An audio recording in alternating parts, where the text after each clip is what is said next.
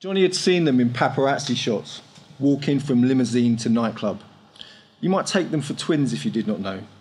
It was only to be expected that the super rich would have so many narcissists among their number, so that their ultra-loves would adapt in that way. He imagined them at the end of the day facing each other in the bedrooms of their penthouses, staring at an identical self of the same or opposite sex, depending on their preference. There were other cases. The ageing singer, famous for her charitable works, had been spotted beside the pool in a mustique hotel, gently rubbing sunblock into the shoulders of Mahatma Gandhi. He was as authentic as the real thing, sprung from her deepest desires. Then there was the rock star photographed at a Lake Garda resort, having a candlelit moment with Jesus. It was a muscular, blue-eyed Jesus, a hunk who the rock star obviously found even better than the real thing. Johnny had told himself that if he ever got an ultra-love, then surely he wasn't so self-obsessed as to manifest a version of himself, nor such an oddity as to end up with a historical icon. But for Johnny, the idea of ever owning an ultra-love was beyond his wildest imagination. The cost was prohibitive. Then Mother died and everything changed. Pizza boxes and other fast food containers accumulated. He didn't care. Dirty clothes were left on the floor. Mother would never have approved.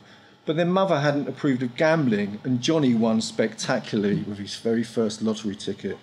He bought a Mock Tudor mansion and continued to order takeaway. He could have whatever he wanted now.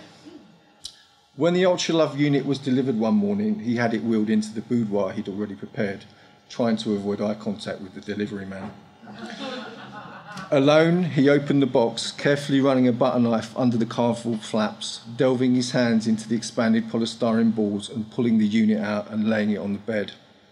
The ultra-love lay naked before him. It was a featureless, sexless mannequin, but the feel of it was in no way artificial. It had soft and yielding flesh, the temperature slightly below that of his own. He fetched a glass of champagne and lay on the bed next to the unit and began to read the instruction book.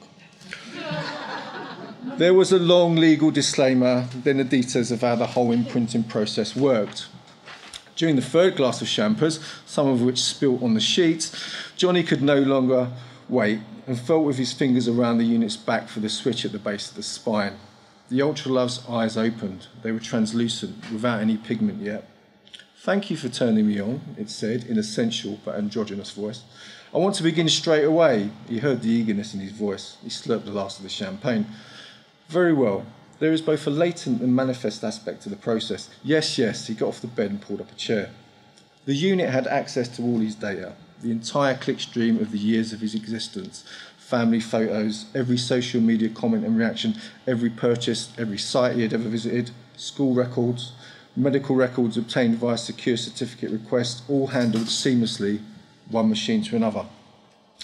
While this was going on in the background, the unit asked questions, and Johnny knew its sensors were monitoring heart rate, pheromones and blush response. "What is your earliest memory? What disgusts you the most out of the following substances? Vomit, faeces, sushi, cotton wool." It went on like this. He ordered in a pizza. "If the perfect object of your desire was a marsupial, what type of marsupial would it be?" "What?" he answered, mouthful of cheese and pepperoni. "What kind of question is that? How can that possibly be relevant? When are you going to become what I want? I've already begun to change." He looked the unit over. He could see now the outline of the body had shaped itself into something definitely female. Breasts were beginning to form. "I'll get a sheet to cover you." He didn't know why he said this. "That isn't necessary," she said. But he got one anyway. And as he lay over her, he could see that something had happened to her face. The bland, generic features had softened, the cheeks rounded, the lips thickened slightly. Johnny touched his own lips. "How much longer?" he said. "Estimated time of completion is 7 hours. I'll come back when you've developed more." Why was he explaining himself to her? In the living room, he dumped the pizza box with the others in the corner. He needed to pass the time. He thought of tidying up, but immediately dismissed the idea. He needed something immersive because he was anxious for some reason. He turned on the entertainment console and selected his favourite game, Assassination Campus, and began to blast away. Seven levels later, he paused and went into the bedroom. He tried to tell himself that it was too early to be sure, and he went back to the game. He knew, though, that it was best to accept what he had seen. The obvious likeness to his own face. It seemed he was a narcissist after all. He'd have to get used to it, but producing a female version of himself was so disappointing, unimaginative. He shot a few more students and was about to go back to the bedroom. "Hello, Johnny." She was at the door, fully formed now. The naked body was like most bodies, anonymous, capable of inducing arousal. The face he recognised, younger than the last time he'd seen it, more like himself in the flesh than in old photographs. "Mother?" he said. "Is that the designation you wish to assign?" she said. "The available analytics suggest that is appropriate." No, this isn't what I wanted at all." But of course it was. It was not to be a conventional relationship, but then what relationship was these days? She was strict, making sure he kept the house clean. There was something about the order she imposed that you had to admit he found attractive. Without the pizza boxes and dirty clothes, without the computer games and late night TV, he could finally surrender himself to his true desires.